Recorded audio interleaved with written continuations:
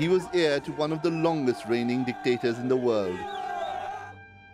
Saif al Islam's father, Muammar Gaddafi, ruled oil-rich Libya for nearly half a century. He was ousted by a NATO coalition in 2011 after Arab Spring protests broke out across the country. Gaddafi was captured and killed by a rebel faction, while his son was imprisoned by another group. Last year, Saif al Islam was released as part of an amnesty. Now he says he'll run for president.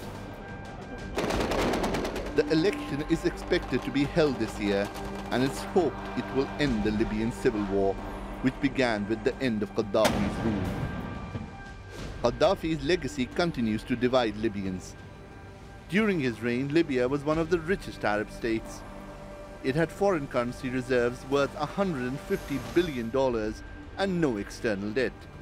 Education and healthcare were free, and Libya had a 90% literacy rate, the third highest in Africa. But it was also one of the most repressive countries in the world, with thousands of political prisoners.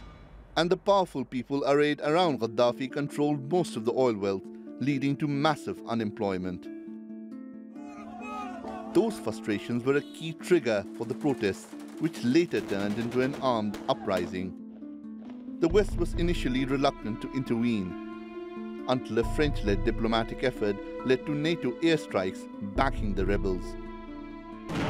Now, control of Libya is contested between two main factions.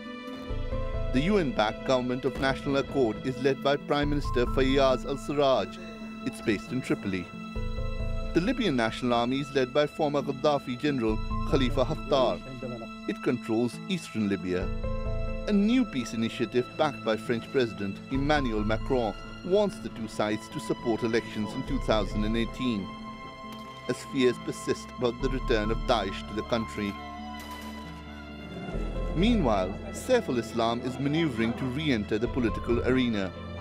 Could he emerge as a key player in a divided Libya? Shoaib Hasan, The Newsmakers.